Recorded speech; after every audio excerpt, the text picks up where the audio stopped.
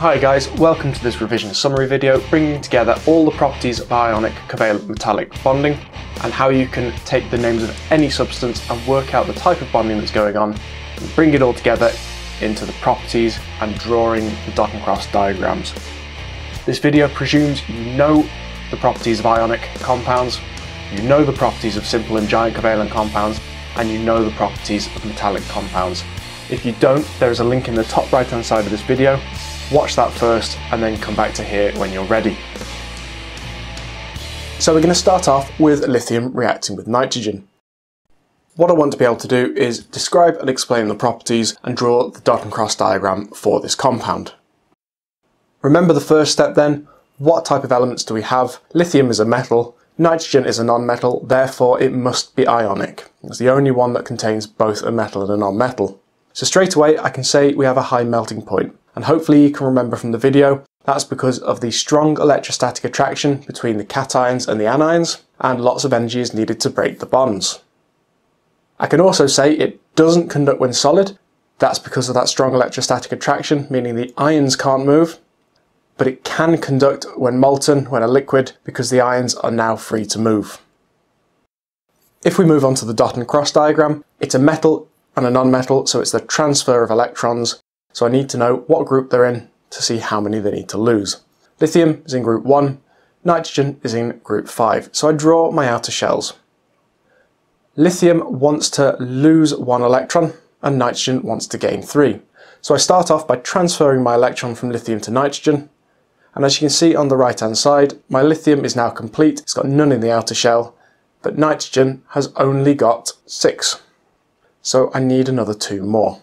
So what I do is I add another lithium on the left hand side, I transfer that electron over, I can draw that second lithium in on the right hand side, as you can see here, which now gives me 7 electrons on my nitrogen's outer shell, but I need 1 more. So 1 more lithium drawn, transfer the electron across, then I can redraw my lithium on the right hand side. I've now got my 3 lithium ions complete and my 1 nitride ion. So my formula is Li3n.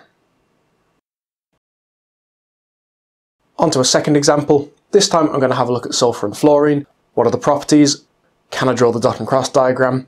Well, both of them are non-metals. If they're both non-metals, it must be covalent. So I'm going to have a shared pair of electrons. So this time I need to figure out the valency. Sulfur's in group 6, fluorine's in group 7. Therefore, the valency, if you're in group 6, it needs 2 electrons, therefore it can make 2 bonds, and group 7 can make 1 bond. So I can work out my stick diagram. Sulfur has 2 bonds, fluorine only 1, so I can join fluorine onto sulfur twice, and I'm going to have my stick diagram looking like this. Draw my circles with my overlaps, put a dot and cross in for every single bond, and then make sure I have 8 electrons. Sulfur now has 8, and fluorine's only got 2 there, so I need to add another 6 in, and the same on the left hand side. My formula is therefore SF2.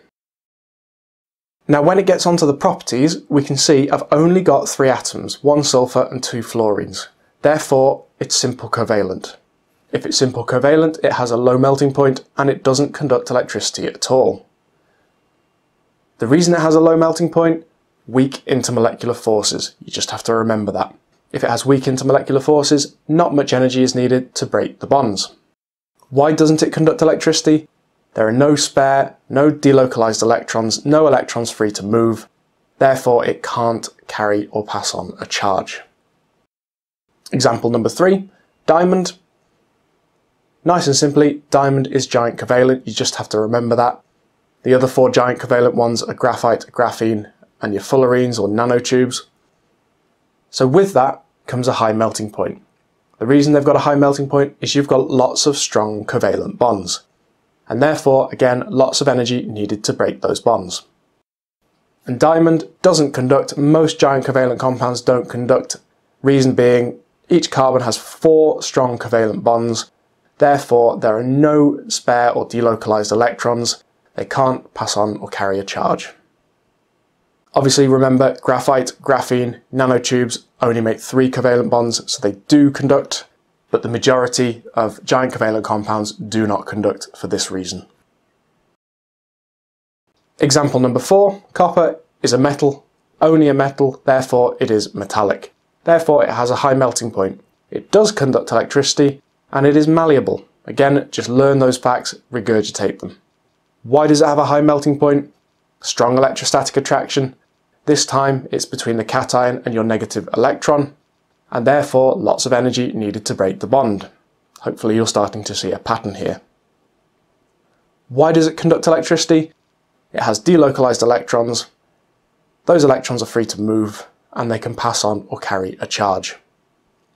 And then finally, why are they malleable? Again, you've got your strong electrostatic attraction between your cation and your negative electron. Therefore, your metallic bond is not broken when you push the layers past each other.